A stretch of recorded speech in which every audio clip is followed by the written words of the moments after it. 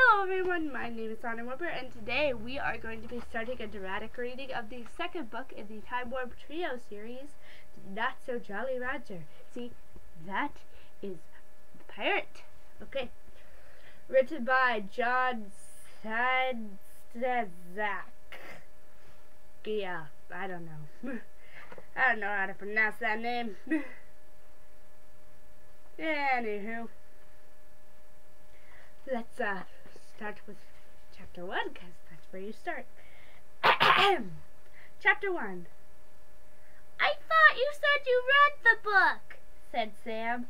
I looked over at Sam and Fred, swaying in the tops of 2 coconut trees next to mine. We were 30 feet above the ground. I grabbed my tree tighter. I did, I said weakly. I closed my eyes so I couldn't see just how far up we were. Well, what happened this time, Mr. Magic? Asked Fred. We didn't even open the book. We were just goofing around in your room. Now we're making like monkeys in the top of these coconut trees on a deserted island.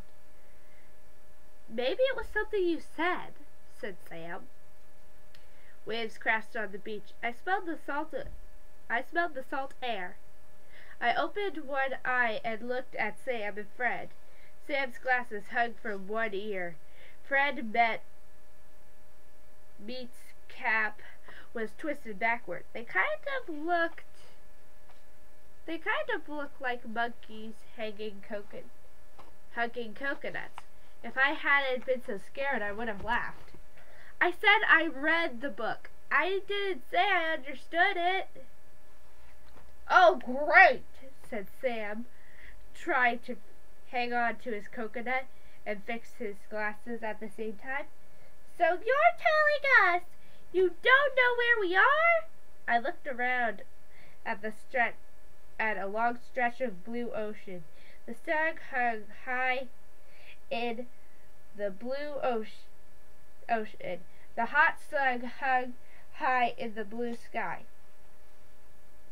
I tried to guess what time we might be. Where are we? Where are we? I don't even know when are we. I don't even know when we are. Ah! Screamed Sam. A red and blue parrot flew by and screeched back. We're lost! Moaned Sam. Shipwrecked! Castaways! Robinson Crusoe's in time and space! We have no idea where we are! Ah! Get a grip, said Fred. I wish for buried treasure. The book sent us here. Fred started to climb down a tree.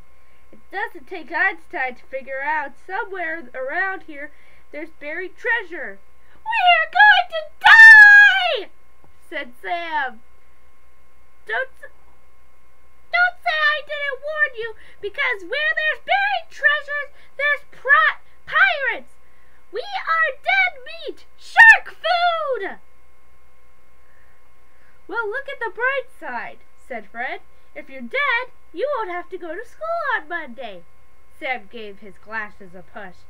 Ha ha ha, you're so funny, I forgot to laugh. Fred started to slide down the tree trunk. What's the big deal? We find the treasure, dig it up, say the hocus pocus stuff, and we go back home millionaires. Well, I said. What's this well? Said Sam. I don't like the sound of this well. Well, the book says there are lots of ways to travel in time, I said, but there are only 2 ways.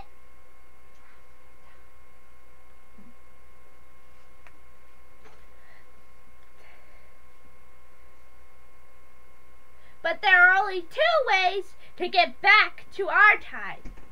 Is to find the person who has the book in this time. But what about the all-purpose time warper spell? Said Fred. I shook my head. It only works going backward. We'd have to find the book to get home. Sam knocked his head on the nearest coconut. Oh, fine. That's just fine. I mean, that should be easy. Thanks to Lame Brain Treasure Hunter here, there aren't that many people to ask for the book. Let's say we could ask this coconut. We could ask the seagull. We could ask the ocean. We could ask the... Uh-oh. What's an oh no? I asked. Sam pointed out to the ocean. We could see the front of a sailing ship appearing from around the edge of the island. Hey, it looks like a ship, said Fred. Three guesses what kind of ship, Einstein, said Sam, and the first two don't count! We clutched our trees and watched the front of our ship into what looked like a huge wooden ocean liner, except the ocean liner had cannons, and it was flying the flag in its mast, a black flag with a white skull. Oh no, said Fred. Excuse me. He went up the tree, fast. Chapter 2. While the pirates stop anchor and load their rowboat, maybe I should back up and explain how we three guys happened to find ourselves up in the coconut trees and in big trouble 275 years before our time. It was just about a week after the last time we traveled through times, and that was more than 2,000 years before this time, which is a later time if you're just reading this for the first time in your own time, which, oh, forget it. Let me start once more. Last week, my time, I got a birthday present from my Uncle Joe. Uncle Joe is a magician. He gave me a book with straight silver writing on it. The front of the book said, "The Book." When Fred opened the book, it transported my two best friends, Fred and Sam, and me to King Arthur's time. We met a bunch of knights, a dragon, and a giant, and stuff like that. But you can read about that some other time. To get back to this time, the week after we got back to our time, Fred and Sam came over to my house to check out the book again. I've been thinking about this time travel stuff, said Fred, and I think we should go somewhere worth our while, said Fred. Fred sat on my bed still wearing his baseball uniform, tossing his baseball and catching it. Kids in those magic books I've read, they're always so dumb. They always wish for exciting adventures or some garbage like that. And they never take anything useful with them, like a machine gun or a jet. I say, we wish for a pile of money and come back millionaires. Sam looked up from his comic book. No way! It would never work! If you have ever made it to the end of those magic books, you would know that magic is very tricky. Like Joe's uncle said, be careful what you wish for, you might get it.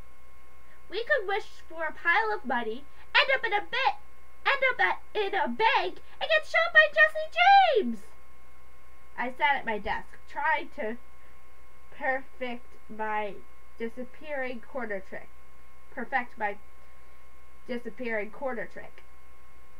Sam's right. It's not like faking people out with coin tricks. Let's just be a little more careful this time and figure out exactly what we're going to wish for. I looked at my midnight blue book on my desk.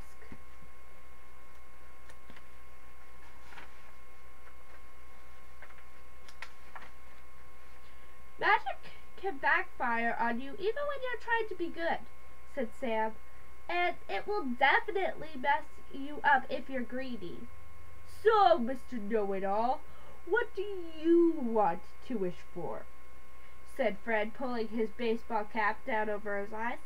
"I think we should go visit some famous historical figure and see what they were really like." Fred threw his ball up to the ceiling and caught it. "Go visit some famous historical figure? Get out of here. You should be into those other lame magic books with all those other stiffs. Who wants to go visit some famous dead guys?" Sam pushed his glasses up. "I do." "Get a life," said Fred. "So we go back to visit George Washington. We come back. What do we got? Nothing. But we go visit buried treasure. We come back. What do we got? Millions." "Oh, that's brilliant, Sherlock." "That is the same kind of bright idea that almost got us executed last time. Did you ever stop to think who buries treasure?" "Pirates, that's who. And do you know what pirates usually have? Pistols and cutlasses, that's what." "And do you know what they do with those pistols and cutlasses?" "Shoot and stab people who are trying to steal their treasure, that's what." "Come on," said Fred. "I took care of the Black Knight, didn't I? What's a few pirates?" "Joe, you got any pictures of buried treasure in that book?" I stuck the quarter in my pocket and picked up the book. "No." "So there," said Sam. Fred cocked his arm and threw the baseball at Sam.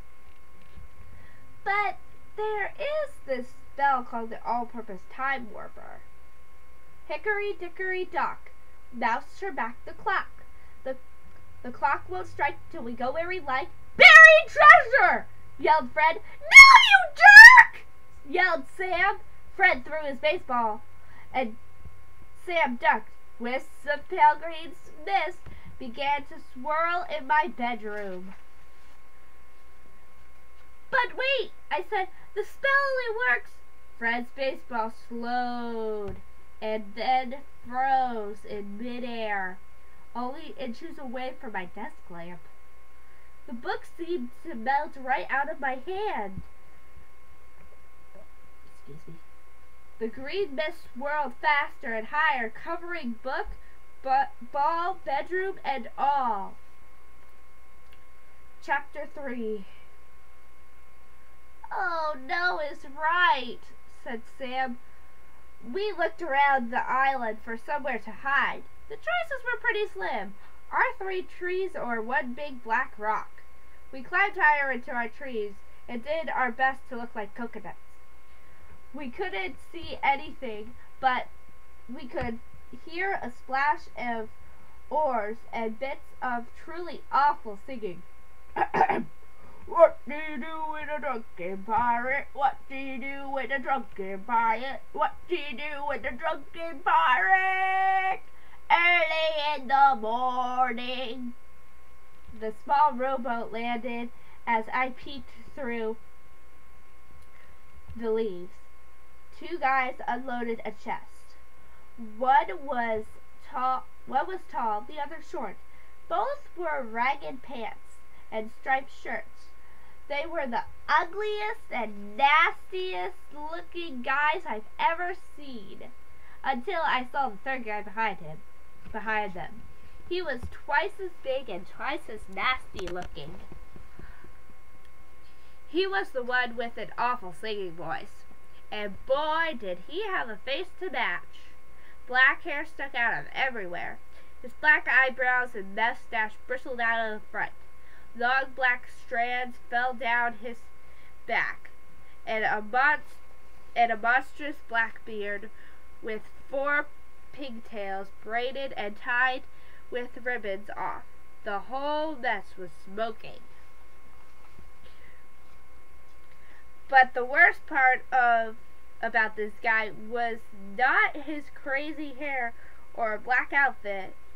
The worst part was that he was equipped, just as Sam predicted, with 4 pistols and a wicked-looking cutlass. Bad luck, whispered Sam. I'll bet anything that's Blackbeard, not the Walt Disney version. Who's Blackbeard? whispered Fred from his tree.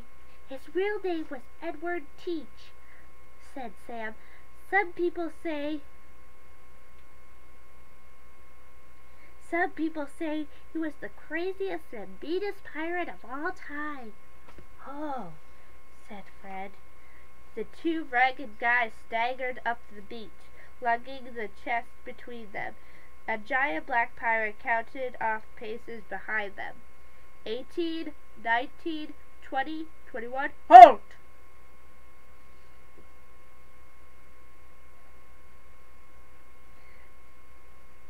They stopped right under our trees. Dig in, lads. We bury our treasure, and we 3 be the only ones what know about it, eh? Who says I don't treat me prisoners well? Have another tot of rum. The big guy pulled a bottle out of one of his deep pockets in his long coat. He took a swig and passed it around. The 2 prisoners drank and started digging. The pirate leaned against a tree. The top of his three-cornered hat was right below me. Something in his hair was fizzing and smoking, and it smelled terrible. I wiggled my nose as quietly as I could and tried not to think about sneezing. The pirate jabbed the sand with his cutlass. Then he started in with the singing again. Come on, you bold rascals, what followed the sea? To me way, blow the man down. Halt in your sails, men, now listen to me. Give me some time to yada-day-day. Just us 3, eh, laddies? Not a soul around. Sam and Fred looked at me and bugged their eyes out. A hot sun beat down, flies buzzed around. The prisoners drank and dug. The bearded pirate kept singing horribly. My foot wedged behind a coconut, went to sleep. My arm felt like they were going next. Finally, after what seemed like hours, the 2 guys finished digging. The pirate slid his cutlass back in his belt. "Yar, mateys! That would be perfect. Now lower in there slowly, slowly." While the 2 prisoners were lowering the chest, the pirate pulled out 2 pistols and shot them both. The bodies and the chest fell in the bottom of the hole with an ugly thud. The crazy pirate laughed and started choking another song as he kicked sand in the green.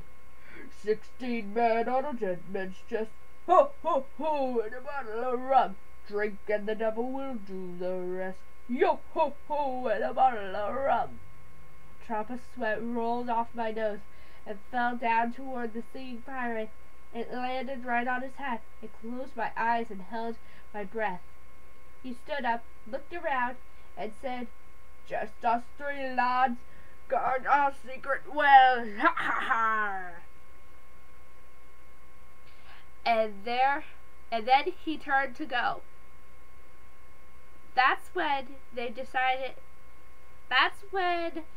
The fly decided to land on Fred's nose. Fred wrinkled his nose, blinked, and shook his head. Then the fly flew. Fred's Nets cap slid right off his head, spinning down, down, down, until it landed with an awful plop right at the toe of the pirate's big black boot. He froze. He looked at the hat. Then he looked slowly up, up, up the tree trunk of my tree. Our eyes met, and my heart went numb as my foot. The black pirate growled, "Arrgh!" and grinned with a crazy smile. I swear I saw his eyes flashing red. Then he pulled out 2 pistols, aimed and fired.